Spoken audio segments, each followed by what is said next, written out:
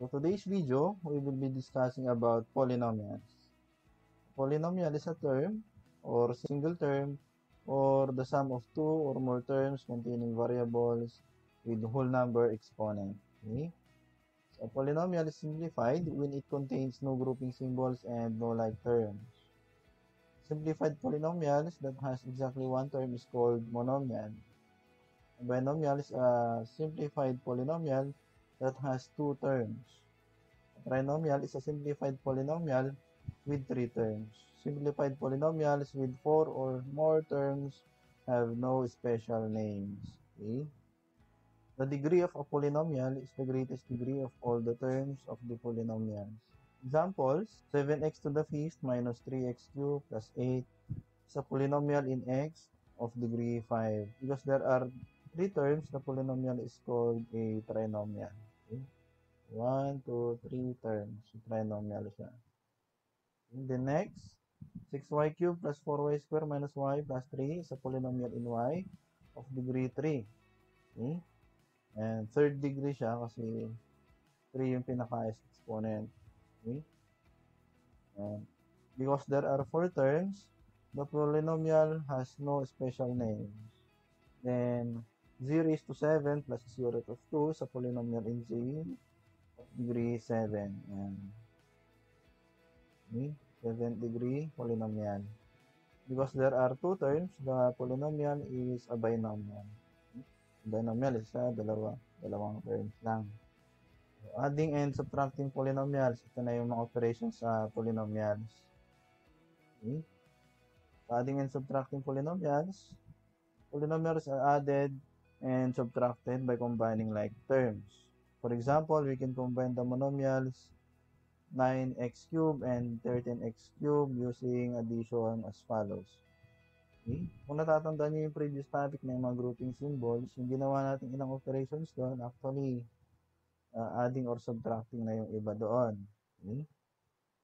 Ito yung example dito, negative 9x cubed plus 13x cubed. So, pag addin nyo lang, coefficient nila na negative 9 o 13.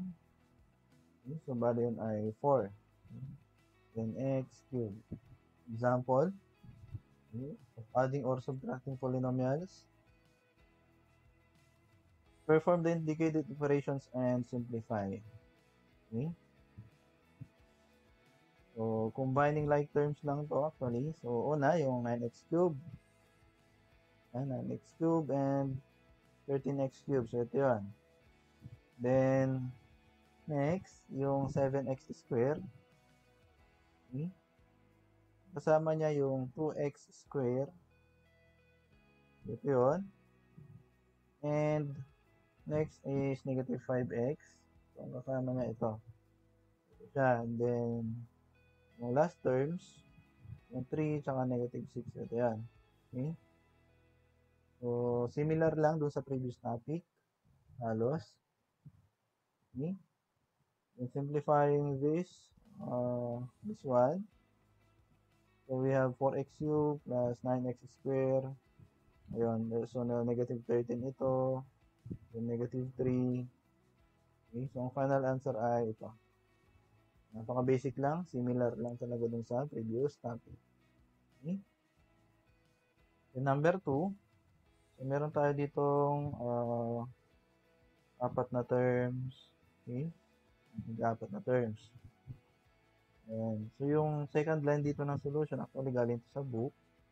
Ginawa lang niyang addition. Ito kasi subtraction. Ayan. Okay? Pero actually, kahit hindi nyo nagawin itong second line, pwede na dito. Okay? Subtraction siya. Kasi addition. Ginawang addition, ito subtraction.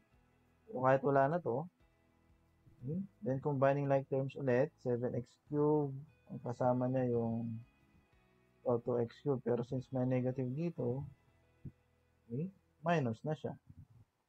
Okay? And next, yung negative 8x squared. So, meron siyang kasama na ito. So, since yung negative to times negative, so positive 6 squared. So, then, plus 9x Yung x naman dito, ayan. So, positive 3x. Then, yung constant, so, negative 6, tsaka ano lang yun. So, yung negative 9 ito, or simply ito lang, negative 9. So, ang final answer, ito na yun. Okay? So, 5x cubed minus 2x squared plus 12x minus 15. Then, alternate solution for number 2, arrange like terms in columns and combine vertically. Ayan, so pinakamadali ito. Okay? Yung given, yung 7x cubed minus 8x squared plus 9x minus 6. Okay? Then, yung minus kasi na to, yung isang to, may galing na dito. Pero actually, pwede rin yung 7x cubed minus 8x squared plus 9x minus 6 minus, pero lalagyan nyo ng parenthesis na ganyan. So, 2x cubed minus 6x squared 3x 9. Okay? Subtract nyo. Okay? Ganyan lang. Ito kasi unang-unang pagka ginamit nyo yung minus dito, ito maging negative, ito positive, ito positive, and ito negative, o similar lang dito. Okay? Ito yung sagot. Must be multiplying polynomials. And the product of two monomials is obtained by using properties or laws of exponent. So, na-discuss na natin yung laws of exponent. Dito nyo na gagamitin yung ating first topic na discussion. So, ito, meron tayong negative 8x 6 multiplied by 5x cubed. Okay? Yan, parang yung first topic lang to. Ito, monomials lang ang pinag-multiply ninyo. Yan, nandyan din yung 6 plus 3, yung exponent or power nila.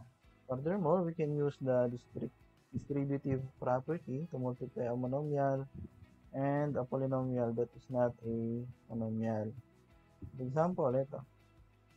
Meron tayong trinomial, tapos monomial dito. So, 3x to the 4th multiplied by dito. Okay, applying laws of exponent.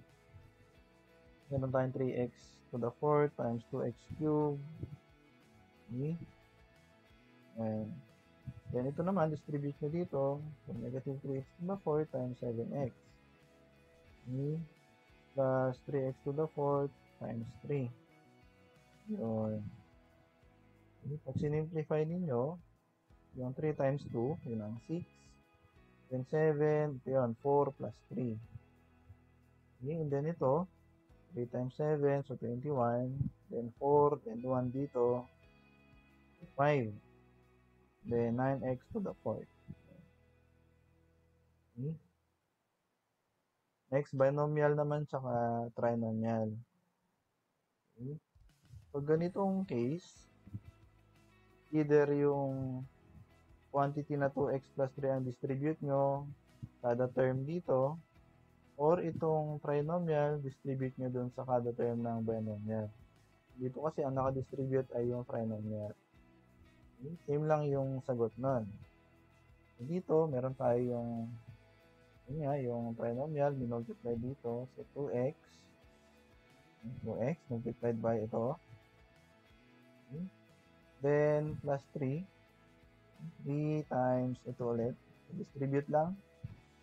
So, multiply nyo lang dito. Ito, multiply dito sa buo. Okay? So, dalawa. Okay? So, 2x cubed ito. 2 multiplied by yung ito, x lang to. Tapos ito, x square. So, pag pinagsama nyo sila, x cubed. Then, next, itong 2x multiplied by yung 4x. So, 8x square. So, pag-plusin nyo lang yung exponent or power nila. Then, last, 10x. Okay? Sunod. So, ito, multiply nyo lang dito sa lahat ng to. 3x square plus 12 plus 15. Ito na yung tamang sagot. Okay? So, sinabi ko na dati na yung useful arrangement ng mga sagot ay from the highest degree Yung doon sa lowest degree. Okay? So, another method of performing the multiplication is to use vertical format similar to that used multiplying whole numbers. Okay? Ito yung given, x squared plus 4x plus 5. Ito yung second method na ito, second method. So, x squared plus 4x plus 5. Yan, multiplied by 2x 3. So, multiplication ang operation natin dito. Multiplication. So, una yung i-multiply, syempre, ito. Ito. Ito yung 15. Okay? Then, next, ito, tsaka to. So, bali, 4x times 3, so 12. Then, ito at yun, 3x squared. Okay? Yan. Then, second line, take note nyo lang kung saan kayo magsusulat kung nasaan yung minultiply ninyo. Halimbawa, itong 2x, nandito siya. So, itatapat nyo lang. Dito kayo magsusulat ng product ng 2x times 5. Okay? So, 2x times 5 lang yan. Then, next, ito, 4x times 2x. So, ito yun, 8x squared. Then, last, itong x squared multiplied by 2x, 2x cubed. Then, add nyo sila. Okay? Yun, bring down yung 15. Then, add nyo, so 22x. Then, 3x squared plus 8x squared, so 11x squared. Then, plus 2x cubed. Okay? Okay, so let us continue. So, our next topic is the product of two binomials or the FOIL method na sinasabi natin.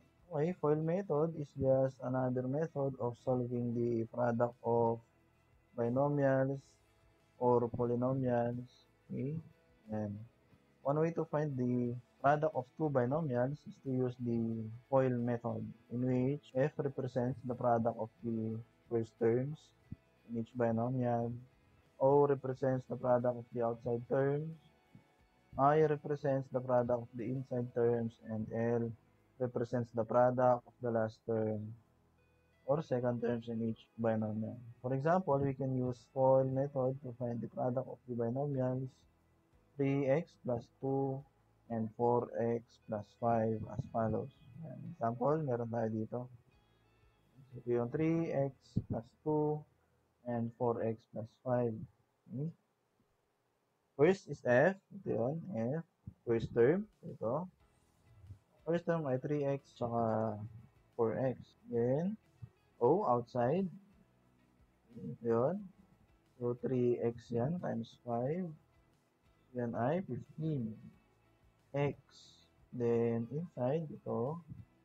So, 2 times 4x. 2 times 4x. 2 times 4x. Okay? 8x. Then, yung last, yung 2 and 5. So, 10. Yung product nila.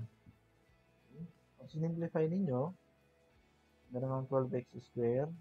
Then, yung 23, so yun, 15 plus 8. So, 23 plus 10. Okay? Ito na yung sagot.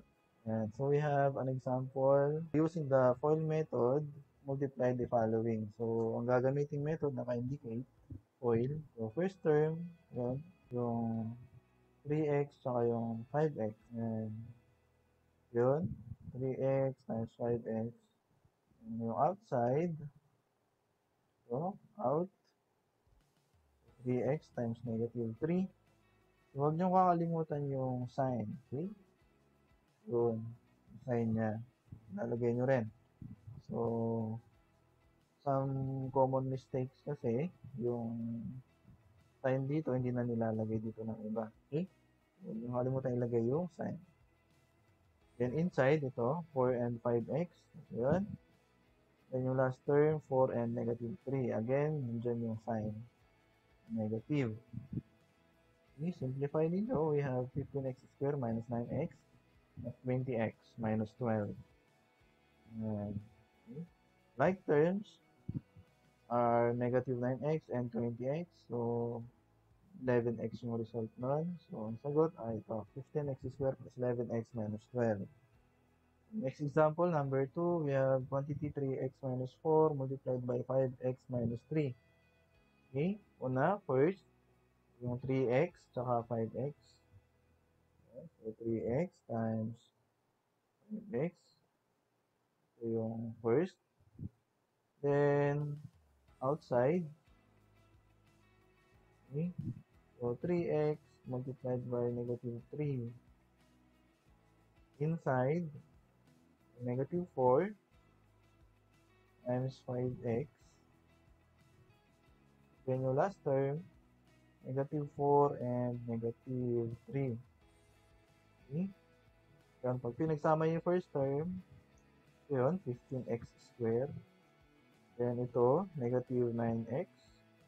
Then ito, negative 4 times 5x, negative 20x.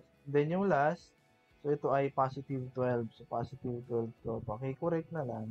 So ito, 15x squared. Then, so ito ay negative 29x plus 12. And, number 3. So, quantity x plus 4y multiplied by quantity 3x minus 5y.